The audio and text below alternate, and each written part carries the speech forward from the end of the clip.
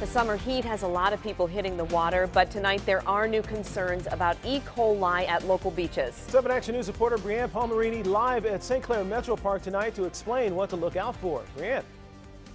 Well, Curtis and Glenda, the beach here at the Metro Park is closed tonight because there are elevated levels of E. coli in the water. That announcement just happened this afternoon, just a couple of hours ago, actually. They put the sign up and beachgoers were told to not get in the water. These beachgoers now sitting out on the shore because of that E. coli levels. They're dangerous levels, according to natural resource officials here at the park. They tell me it's tough to say why the E. coli levels are so high right now, but it could be weather related. They say, though, that's just an issue. It's kind of a gamble. They're just not sure right now at this point. But the Macomb County Health Department will be testing the water daily while it is unsafe.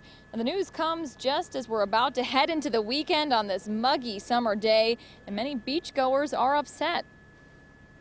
I went inside, and we both did, and then actually one of the little girls came up to us and said, "Hey, don't go in the water. It's filled with bacteria." Kind of freaked out. We kind of ran out of there, but no, I'm kind of scared I'm going to get sick now. I was actually shocked. We just came here, and my daughter is obviously has a cast, so she can't do much, but maybe she could like splash around like on the shore, but seeing that, I automatically didn't know what was wrong. Just the beach at the Metro Park that's closed. The Memorial Park Beach at St. Clair Shores is also closed tonight until further notice. Again, these beaches closed until further notice. They will be testing the levels here in the water, but they really don't have a set time as to when these beaches will reopen, just when the E. coli levels drop. Live at St. Clair Shores Metro Park, Brianne Palmerini, 7 Action News.